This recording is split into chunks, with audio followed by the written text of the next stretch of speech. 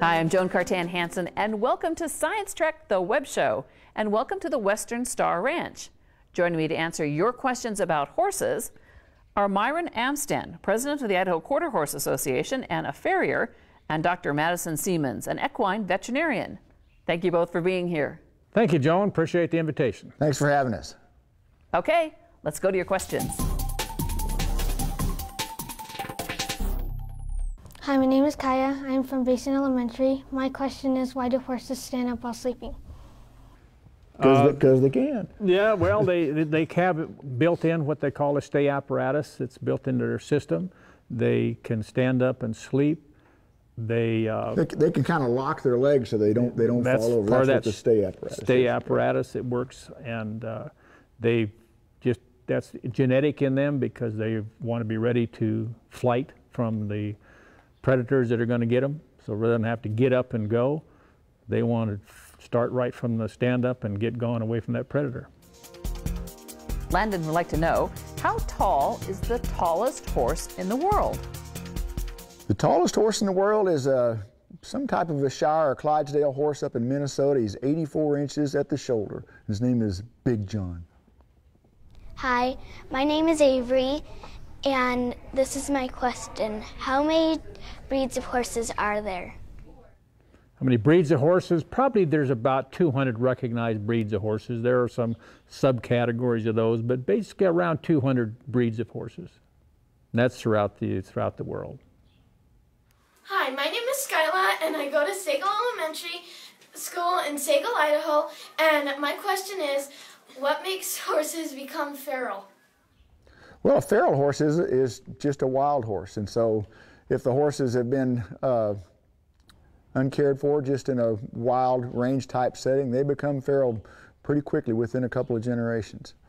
They learn how to fend for themselves, and they look at man as a predator, not as a partner, and undoing some of that behavior is best left to the hands of a skilled professional like my friend Myron. Hi, my name is Maddie, and I go to Sagal Elementary School in Sagal, Idaho, and my question is there an extinct breed of horses?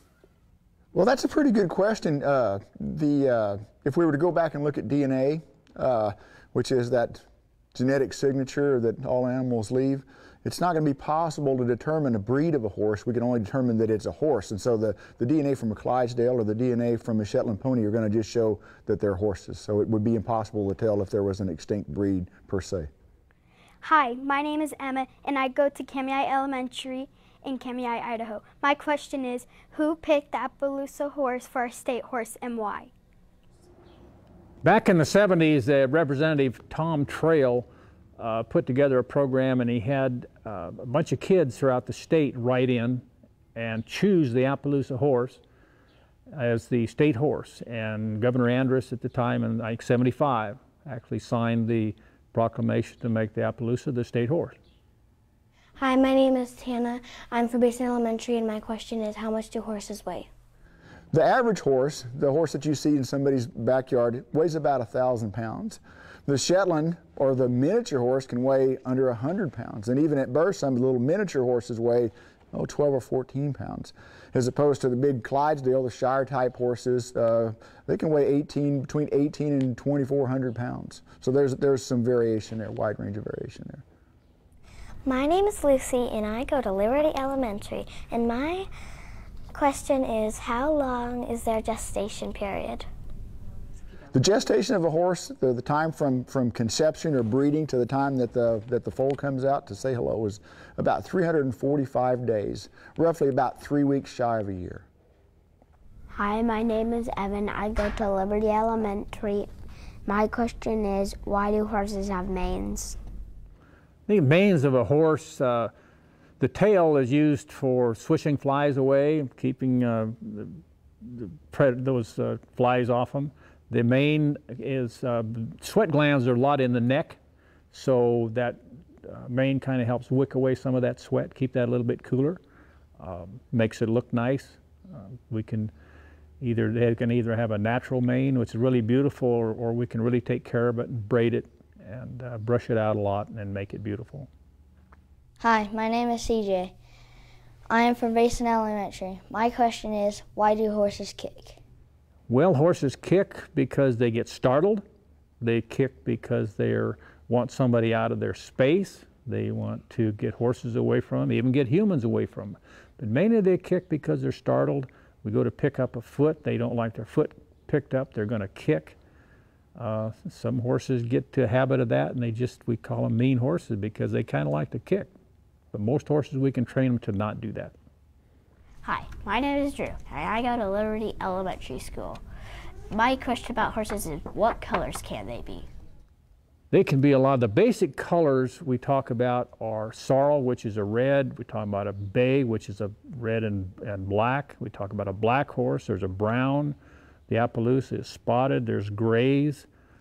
The chestnut, some breeds like the Arab they do not call their horses, they don't have sorrels. They have chestnuts, which is a kind of a lighter mane and a red body. They got a lot of different kinds. From that, they have dapples, they have roans. It's a red roan, a blue roan, black roan. Got any others you want to add to that? Dark bay or brown. Piebald, which is a paint horse, several different colors, usually black and white or brown and white. But as far as why they're different colors, that's a great question. There's white horses, there's albinos. Yeah, there's albinos, camellos, perlinos. Hi, my name is Selena. I'm from Basin Elementary, and my question is, how strong is a horse? 1 horsepower. I don't know. That would be hard to estimate. Yeah. The size of the horse, some are stronger than others. I guess you would have to rate the strength of them probably in a pulling contest. When you have draft horses that are hauling logs or hauling a sled, then you can measure how strong a horse is based on that. That's mostly, I think, is built into their DNA, but some of it is training, how well we feed them, how well we build them up to those. Just like if we want to lift weights and be muscular, then we're going to train that horse to either pull a sled, pull a log, pull a cow if we're going to rope it. So it's really, unless you're measuring against a set amount of weight that you're going to drag, then it would be hard to estimate how strong that horse is. Well, it wouldn't be, as far as strength of the horse, it wouldn't be too much to ask a horse to carry 25% of his body weight in live weight, meaning a rider, 12, 14 hours. You know, the Tevis Cup riders ride those horses 100 miles in less than 24 hours. So they're just amazingly strong pound for pound. The big draft horses can pull thousands of pounds in the form of a wagon or a buggy or even just sleds. So they're just amazingly strong, versatile animals. Little miniature horses drag little carts around with full-size people on them, sometimes 2 or 3 people. So pound for pound, they were probably amongst the strongest domestic animals. My name is Ruby, and I go to Liberty Elementary School, and my question is, how fast can a horse run? A quarter horse can run 43 miles an hour, thoroughbred about 37 miles an hour. So the thoroughbred is designed to run for a farther distance. Quarter horse a little bit shorter, that's why they call them quarter horses. I'm sorry we've run out of time. My thanks to Myron and Dr. Seamans for answering students' questions. Thank you, Joan. Appreciate being here. The kids had a lot of great questions. I hope they learned from some. It's been a pleasure being here. We sure enjoyed it. Thanks for having us. My thanks also to the folks here at the Western Star Ranch for hosting us. If you want to learn more, check out the Science Trek website. You'll find facts, links, games, our horses broadcast show, and lots more. And every week, check out my blog for the latest science news for kids, all at idahoptv.org.